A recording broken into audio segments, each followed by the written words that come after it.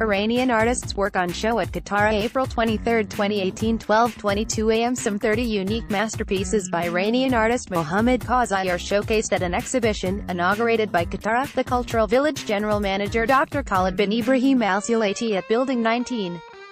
The event, which will run until the end of the month, presents various artistic experiences to the audience and highlights the convergence between the Persian decoration and the beauty of Arabic craftsmanship based on bilateral heritage and innovation.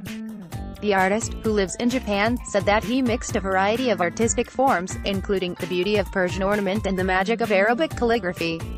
He added that his works are grounded mainly on mastering fine details by working on various materials and tools, including oil colors and copper look-like colors, which he uses in compact paper paintings.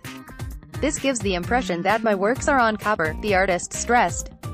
He said he was inspired by the beauty of nature in his various works, including Arabian horses due to their cultural symbolism.